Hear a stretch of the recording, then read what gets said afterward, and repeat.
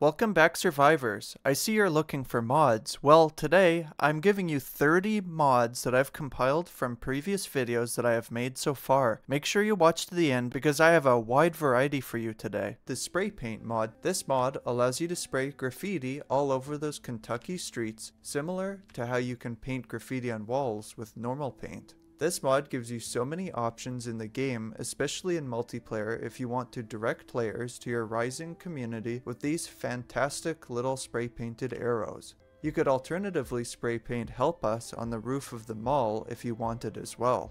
Eventually, you might be dealing with a situation where there is a ton of zombies on the second floor of your base. If you want to remove these zombies in the base game, it would mean lugging each corpse down the stairs to a new location. But with the "Just Throw Them Out of the Window" mod, you can do just that with a new option when you right-click a window while carrying a dead zombie. This may not be the most respectful way to dispose of their corpses, but it gets the job done fast and easy. Saf's Cooking. This is another mod that I can't live without anymore. Saf has added hundreds of new items, recipes, drinks, and even weapons. Saf added so many new things that they even had to make a wiki for the mod. Like, check this out. Here's a screenshot of some of the items. This mod breathes new life into the cooking skill and allows you to spice things up a little bit if you are the chef in your new community. Just don't add bleach to the sushi or casserole, please. The 10 Years Later mod. This mod revamps the entire map and makes it way more rundown, more spooky even. Every last inch of Kentucky has changed in this mod, and it makes cars incredibly difficult to use without first having to clear out the roads again, of course. This mod drops you into the apocalypse 10 years after man first got poisoned by that tainted Spiffos burger.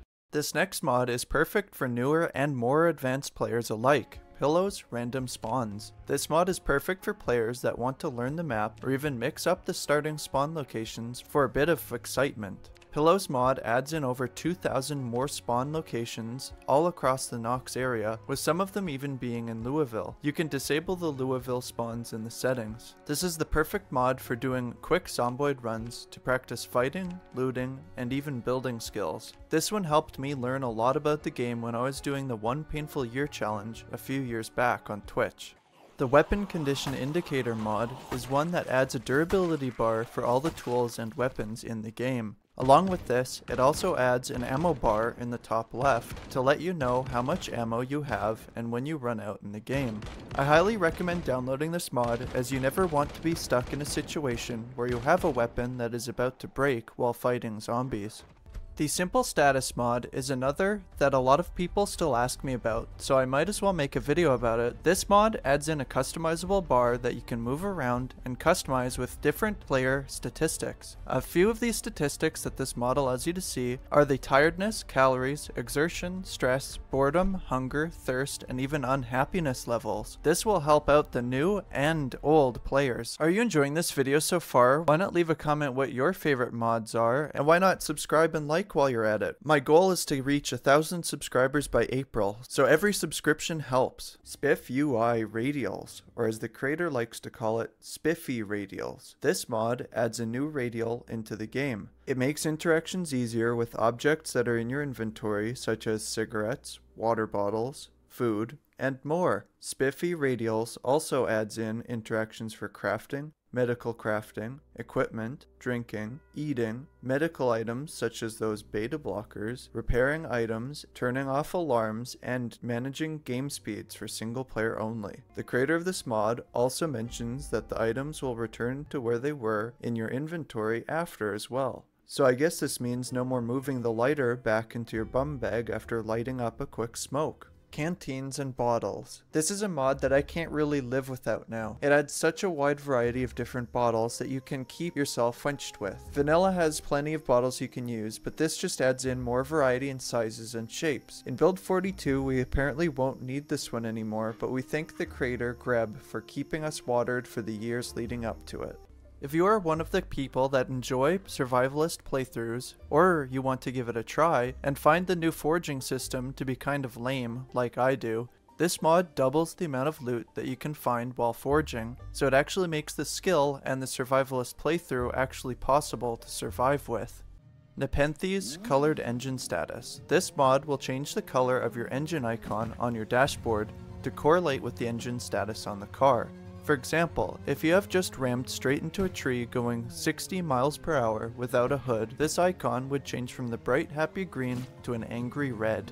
A mod that pairs well with the previous one is Nepenthes Colored Battery Status. Like his previous mod, this changes the batteries icon on the car's dashboard so that you can quickly see the status of the battery's charge level without having to open up the hood of the car. Just jam that key into the ignition, turn it on, and you will see the status of the battery. It's a double whammy. Britta's Armor and Weapons Pack. These mods revamp the old boring limited guns from vanilla PZ and revamps them into a ton of customizable options. From Grandpa's old revolver to the M16, all the guns have been revamped, and you might even be able to fit a silencer on some of them. Britta's Armor adds in tons of different armor options so you can stay safe and fashionable in this apocalypse. Sorting items can often be a pain in Project Zomboid, especially so for the newer players. This mod adds in a ton of much needed item tags to various items that you can find in the game, and it better labels them by their purpose. For example, instead of labeling a beer can as food, this mod labels it as food-beverage. So you will no longer get confused between beer cans and cobs of corn, for example. Agrot Star Farming Company. If you are tired of the back-breaking work out in your fields, then here's the answer for you. This mod adds in tractors and various farm implements to help you grow enough food for your entire community and or town. This mod comes with a couple different tractors, a plow, and a seeder to help you out. Unfortunately, at this time there are no sprayers or easy ways of watering with this mod, so you will still have to water those by hand for the time being or find a different mod. Farm sim anyone? This mod is also paired really well with the irrigation pipes for farming mod. This mod supports multiple languages and adds in small pipes that you can set up for your farming areas so that your little green friends can grow big and strong, so that you can spend your time better elsewhere in other areas of your survival, such as foraging for nuts and berries, or even looting, for example. I haven't played with this mod yet as it was a suggestion from a viewer, but I should really give this one a try in the future. This one, I have a double whammy for you. Autosar, trailers, and RV interiors. These mods are an amazing addition to the world of Zomboid, especially if you want to do a nomadic style run in the future. Autosar trailers adds in several different types of trailers, some of which that add utility. Others are just cosmetic, like the advertisement banner trailer. Some of the trailers added are campers, flatbeds, small tank trailers, and car haulers. The RV Interiors mod adds in RV interiors for bigger RV trailers and motorhome mods out there, and it really spices up the game if you're getting tired of basing in the same impenetrable location all the time. These two mods combined really help in making the world of Project Zomboid feel more alive and full. The W900 semi-truck and semi-trailer mod. I have found this mod so useful for storing massive amounts of fuel and loot in when I'm going on big looting runs. This truck comes in 3 styles: the box truck, the day cab, and the night cab. The Bobcat model trucks can be hitched to any trailer, so you don't necessarily need one of the gooseneck trailers that are also added. These trucks can also be upgraded with bull bars so it's more durable against the wandering hordes. I think you can also fill the tanker with water, so in the more rural areas you could really truck in a lot of water by using one of these big rigs. Moodles can be quite the enigma for beginner players in Project Zomboid. The plain Moodles mod helps out with this a little bit by adding a little level indicator along the side of the base Moodle image so that you can better differentiate between the different levels. I could see how this one would even be beneficial to those colorblind players as well. This mod is also compatible with multiplayer and is safe to enable or disable with pre-existing save files. The Autosar Tuning Atelier Bus mod. This mod adds in several different bus designs, including a school bus, prison transport, and an army bus. This also adds in several different ways you can customize and tune them to your preferences. Have you ever wanted a vehicle with a giant snowplow with sharp spikes on it, or one of those train bull bar thingies? Then this is the mod for you. It also comes with optional armored doors, protective window grills, a roof-mounted toolbox, and a few different types of bull bars.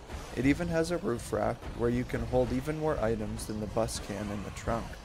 An exhilaratingly organized literature mod. Whether you're a beginner or an advanced player, this one will help you out on your looting runs a ton. Have you ever found that you've had a million of the same book? This mod changes the book's names to help you remember the volumes you already have, so you won't have that issue anymore. It also adds a gold star to the volumes so that you know you already have that volume, provided you right-click it and mark it as such. This mod also changes up the book icons with 4 different choices that you can choose from, so this is a great one for everybody. Another mod that I always use is the fuel side indicator mod. Have you ever pulled up to the gas station guessing the side of the gas flap? Well, with this mod you will no longer have to do this, as it adds a nice little arrow that points to the direction of your gas flap on your vehicle dashboard UI. Here's a serious question. Have you ever dreamed of sailing the Ohio River? Well, this mod will allow you to achieve that dream. It adds in several different kinds of boats, from giant luxury yachts to smaller speedboats. There's even a sailboat. These boats can be found along the shores and at many of the docks scattered alongside the Ohio River. The yacht even has a bed and storage on board, and the mod even adds in a boat trailer so you can transport it to a lake if you want a more inland floating mobile base. Just make sure you have your swimming gear on before you swim out onto the boat, because you may drown otherwise. The combat text mod. This one adds a little damage indicator and a health bar above zombies that you have damaged. The text shows how much damage you are doing to those little guys by adding a number when you hit them. This is a great reminder to take a break from the fighting when you are getting tired or a little bit winded, so you can see that you are doing less damage than you should be doing. This one is excellent for helping the beginner player learn the moodles quicker, and it will help you decide which ones to take out first to shrink the zombie ball a bit when they are getting a bit much. As a bonus for this ranking, I will also toss in the vehicle light chime mod. If you are like me, you are always forgetting your headlights on and draining your battery down to nothing. This mod adds in a little vehicle chime if the engine is off with the headlights still on, as a little reminder to shut your headlights off. Save on batteries by installing this mod. This mod adds in a fairly rare magazine that you must find first before you can construct the battery bank rack, although you can occasionally find this in garden sheds. You need a fairly high electrical skill, so I guess this mod kind of makes that skill useful. To craft the battery bank, you need electrical skill level 4 to create it. There's an extensive wiki for this mod listed on their page, so make sure you check that out and read it so you can figure out how big of a setup you need to use in your case. This mod also allows you to customize the solar efficiency level. The default for this is the modern 25%, but the realistic choice for this, if you want it, for the 1990s level of solar technology, it would be 12%. This does massively impact the amount of solar panels you will need to go out and find, however, and they aren't the easiest to find. It is 1993 after all. Have you ever needed to clear out a large area of trees for a future base design? The Super Bulldozer mod can fix this. This bulldozer can plow through almost anything you could possibly throw at it. This mod is an absolute necessity when you are playing with the 10 years later mod. It makes out clearing the roads again so much easier. Once you reach a certain speed, the zombies can also be plowed over in seconds. The mod creator also mentions that some of the parts of the bulldozer are also indestructible, which kind of makes sense, as this thing is pretty much a tank. Eris Food Expiry. This one is a relatively simple mod that adds a convenient timer for how long different foods have until they become stale or even rotten. This mod may be a bit cheaty for some players, so it may not be for everyone, but you can change the settings so this mod only shows if you have the nutritionist trait if you want it to feel a bit less cheaty. As a bonus for those who stayed to the very end, I thought it would be a bit unfair to rank my own mod in the list, so I thought I'd add it as an honorable mention. The Mow Crops mod. It adds a bunch of more growable crops such as watermelons, cucumbers, zucchinis, eggplants, carrots, and more. Thanks for joining me through my top 30 picks for mods in Project Zomboid. If you enjoyed this video, don't forget to leave a comment about what your favorite mod is and subscribe for more Project Zomboid content. Until next time, keep surviving.